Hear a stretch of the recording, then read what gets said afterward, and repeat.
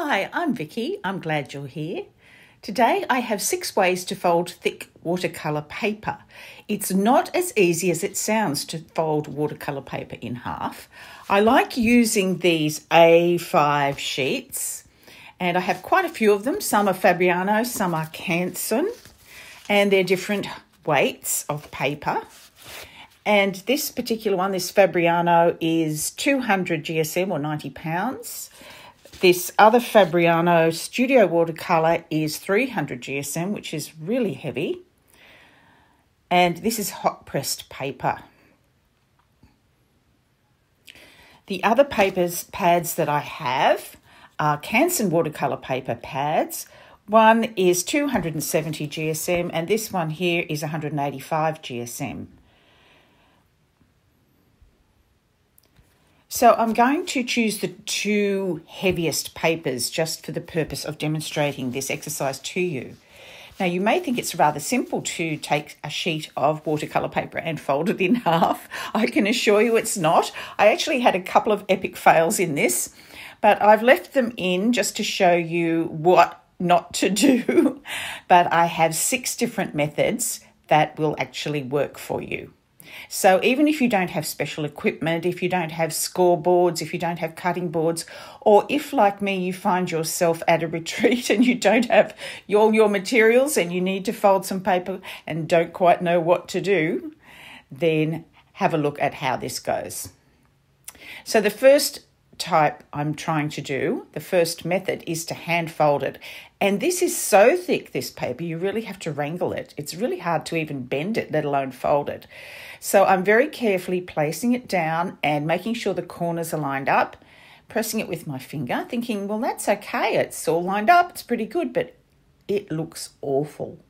You can see how the paper is really distressed looking.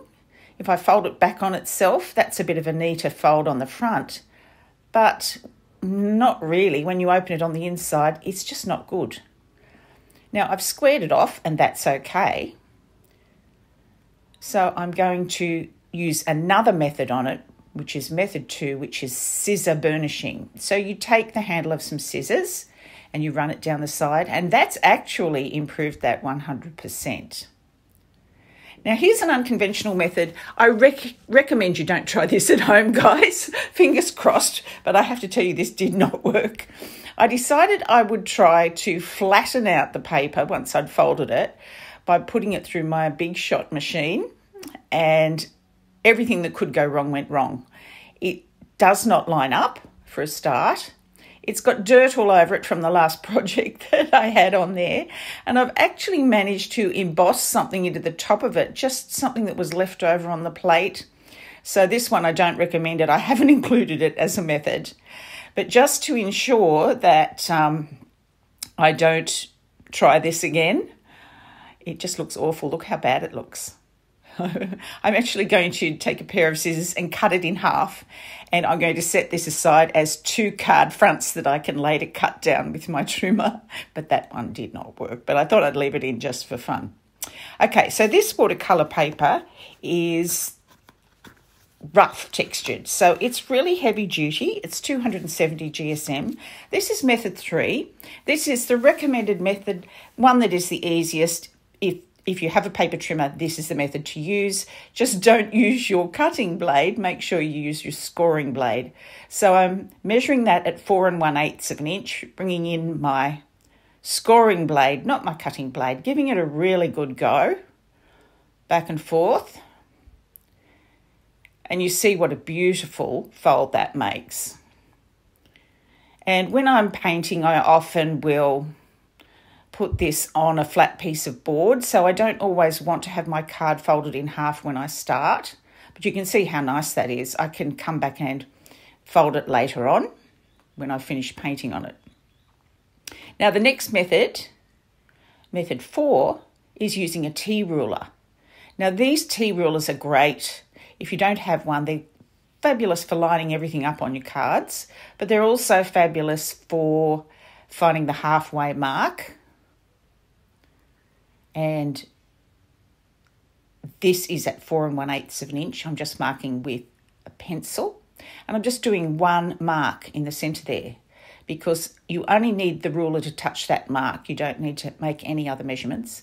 And I'm bringing in some scoring tools. Now, these are actually part of a paper modelling kit by Crafts for You.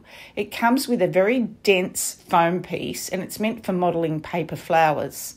But you can also use these styluses, is that the right word, or stylus, to make an impression on your paper. I wouldn't use the sharpest point because I think that would actually poke through the paper. So I'm using one of the medium points, which has a rounder tip on it, and I'm just scoring it down against the T-ruler.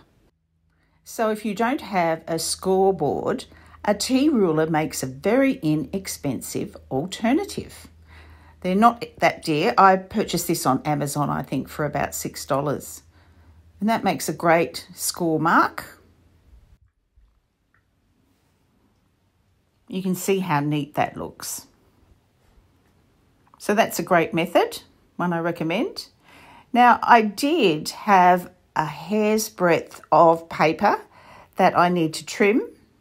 So I'm going to bring in my paper trimmer, but you could actually shave that off with some long scissors. It's just the tiniest amount. That's much better. All right, so this is the point I used. That's the size of it there. It's sort of a medium rounded tip, and that works perfectly on this very heavy duty rough paper. Now, method 5 is to bring in a scoreboard, which is another recommended method because this is one of the best ways you can score paper. Because it's very heavy paper, this is like scoring thick cardstock.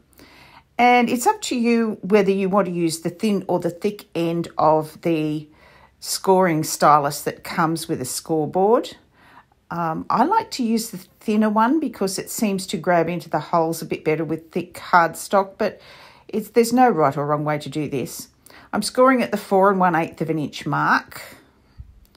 And I missed a little bit, but I just decided, okay, I'll leave that there, and it doesn't actually show up where I ran off the line a little bit. This is why I actually like the T-ruler better, because you can hold the stylus right against the T-ruler and you don't have it running off. So a bone folder is an exceptionally good tool to have. Just for regular cardstock, it makes a really nice crisp crease line and it finishes off your card beautifully. Okay, now for method 6. Method 6 is using a steel edge. Now, I'm just going to clean my ruler down. I've been using it with some gel medium and I want to make sure there's no sticky marks on it. I'm just using a baby wipe for that. And I'm using the Fabriano paper. So this is 300 GSM, 140 grams. And with the T-ruler and the steel edge, you can sort of use them in a similar fashion. See how I can line that edge of the ruler right to the edge of the paper and mark it at 4 1/8 of an inch at the top. I'm just using a mechanical pencil for this. Same at the bottom, 4 1/8 of an inch. So a small mark top and bottom. Now I'm just going to line up those marks very carefully. Hold it down really tight, make it nice and level. And then I'm going to put my fingers behind it from the back and push the paper into the edge of the steel ruler. So that's forming a nice crease mark.